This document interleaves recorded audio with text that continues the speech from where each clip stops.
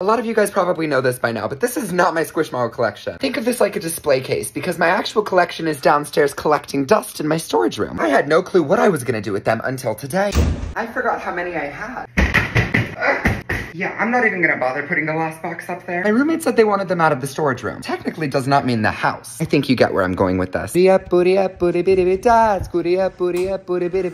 agree that their bathroom looks a little bare? Not for much longer. I'm gonna